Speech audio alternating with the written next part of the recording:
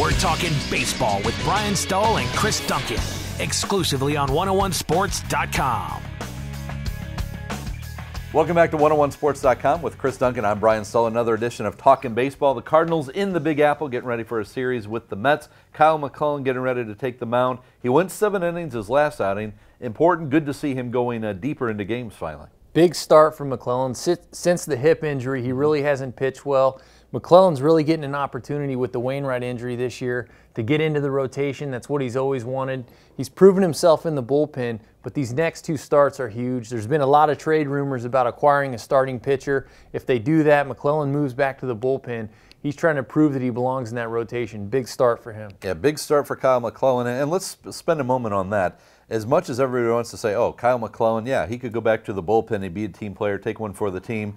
There are big ramifications financially if Kyle McClellan has to move back to the bullpen. Kyle McClellan's arbitration eligible. You look at what relievers get in arbitration, you're talking about 1.2 to maybe max 1.5 million. You're a starting pitcher in Major League Baseball. You win 10 to 15 games, you're looking at $5 million guaranteed.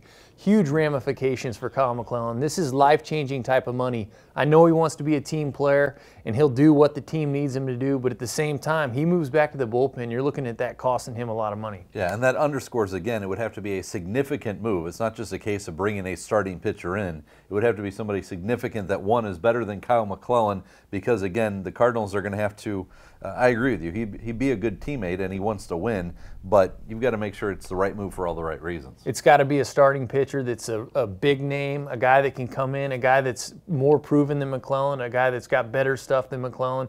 Those guys are hard to get, but if you can improve your rotation by getting a guy like that and move McClellan back to the bullpen, you're improving your team. Now, speaking of the bullpen, let's talk about a former Cardinals closer. In fact, the all-time leading saves leader for the Cardinals, Jason Isringhausen. He's getting that first opportunity in New York since they've traded K-Rod. 293 as we currently talk about his situation. 7 saves away. Think he's going to get to that magical 300? I hope so. This guy's been through so much adversity the last few years, multiple Tommy John surgeries. He's had the hip surgeries. He hasn't had a save since 2008. This guy's been trying to get that 300 save for a long time. One of the great guys in baseball. He was one of the favorites in the clubhouse in St. Louis. This is a guy that I really hope can get the 300 saves and maybe be a guy that's considered for the Hall of Fame one day. That's Chris Duncan. I'm Brian Stoll. This has been Talking Baseball for 101 ESPN on 101sports.com.